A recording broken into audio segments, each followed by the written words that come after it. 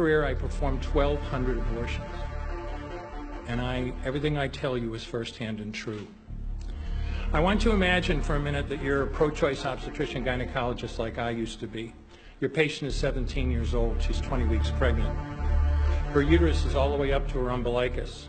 If you could see her baby, easily done on an ultrasound, her baby's about 8 inches long. Basically the length from the tip of your finger to your wrist, not counting the legs. She's been feeling her baby kick for 2 weeks, but now she's asleep on an operating room table and you're there to help her with her problem. You walk into that operating room scrubbed and gowned, and there's some instruments on a table to your right. The first thing you want to get is a suction catheter. It's a clear plastic tube about 9 inches long. And picture yourself, if you could, putting that tube up through the cervix into the uterus, and instruct your circulating nurse to turn on the suction. What you'll see is pale yellow fluid running through the tubing into the machine. That was the amniotic fluid that was there to protect the baby. Now, if she were only 12 weeks pregnant or less, 12-week that baby is about the width of your hand. You could pretty much do the entire abortion with that one instrument. Babies this big, they don't fit through catheters that size.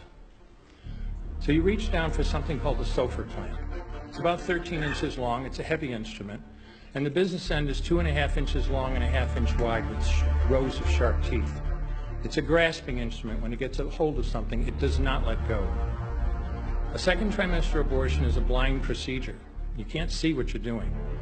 And carefully place that instrument, see yourself doing this into the uterus, and grab blindly anything you can, and feel yourself pull, and I mean hard. And out pops a leg that big that you put down on the table next to you. And reach in with that instrument again blindly. Grasp and pull hard. Out comes an arm just as big that you put down on the table next to you. And reach in with that instrument again and again, and tear out the spine, the intestines, the heart, and lungs. Head on a baby that size is about the size of a plum. And again, you can't see it, but you're pretty sure you got it if you've got the instrument around something and your fingers are spread as far as they'll go. You know you did it right if you crush down on the instrument and white material runs out of the cervix. That was the baby's brains. Then you can pull out skull pieces. And you have a wonderful day like I had a lot of days. Sometimes a little face comes back and stares back at you.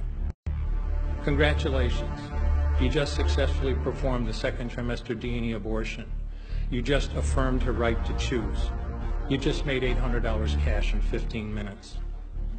This is what we're talking about, folks. This is what they are asking you to decide.